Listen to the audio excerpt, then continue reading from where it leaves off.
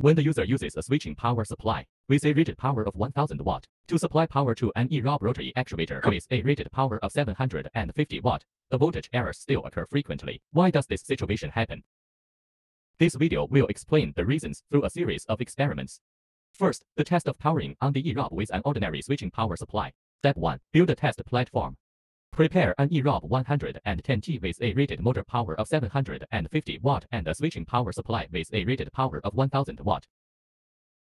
The load 87 Nm we prepared is the rated load of eRob 110T. The rated output speed is 16.7 revolution per minute when operating. Step 2. Connect the switching power supply and power it on. Step 3. Connect to the PC and open the oscilloscope to observe.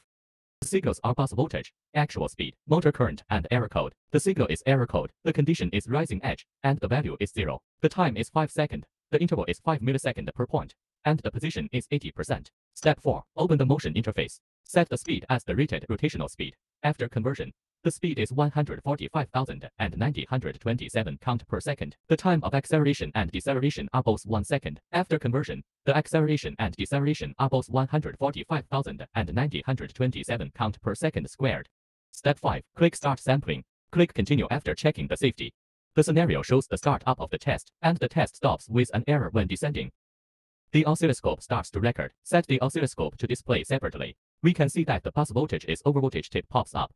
Meanwhile, we can see from the voltage curve that when the load rises, the bus voltage drops slightly due to transmission loss, but is basically stable at 48 volt.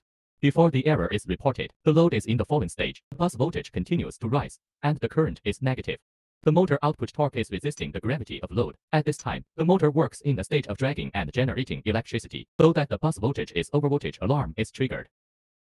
That is, there must be a loop in the circuit to handle the extra energy that results from dragging power generation. The most common method is to add a bleeder circuit through the voltage sensor with a controllable switch and a bleeder resistor.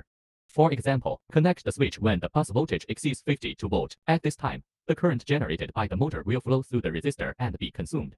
Disconnect the switch when the bus voltage is less than 51 volt, and the circuit returns to normal. ePower board developed by ZeroErr is a circuit board with this function. Contact us or visit the official website for purchase. ePower series power supply developed by ZeroErr is a dedicated power supply, integrating an ePower board, a switching power supply, and an energy storage capacitor. It is recommended to use it. Second, the test of powering on the eRob with an ePower series power supply. Step 1. Click forward. We can see that the test can be operated continuously and without any error reports. Step 2. Manually click the oscilloscope in the falling stage to force the trigger. We can see that when the bus voltage exceeds 50 volt, it will drop to 49 volt automatically, and it will cycle through this process. The maximum bus voltage will not exceed 51 volt. If the user uses a battery to power the eRob rotary actuator, there is no need to consider the above problems. The bus voltage will not be too high because the current generated by the motor can directly charge the battery. Due to the power generation efficiency, the charging current is much smaller than the discharging current, so there is usually no need to worry about the problem of excessive charging current. That is all about the video.